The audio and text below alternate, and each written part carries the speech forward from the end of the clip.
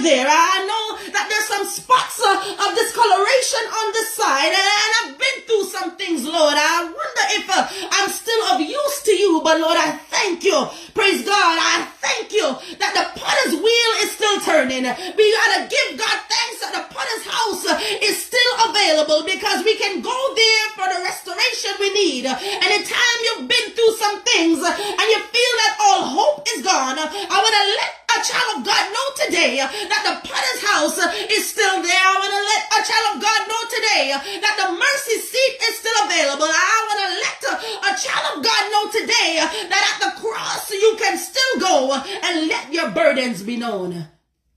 We're talking about the potter's house tonight.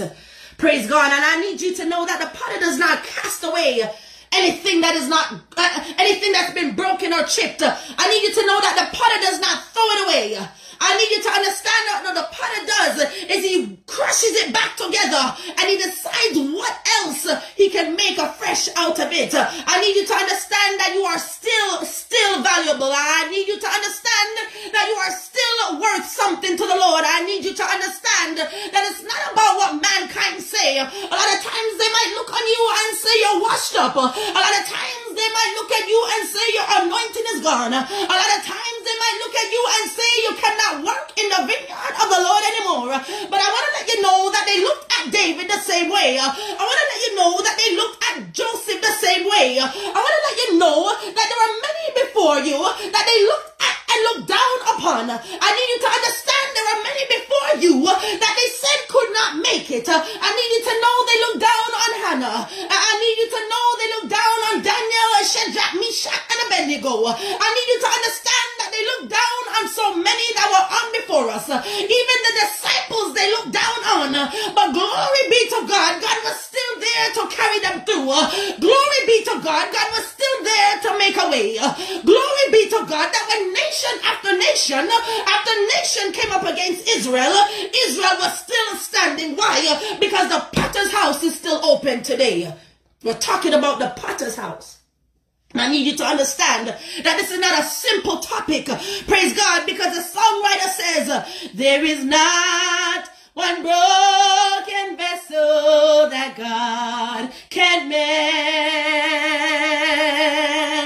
Oh, when the whole world turns their back on you, he will be your friend.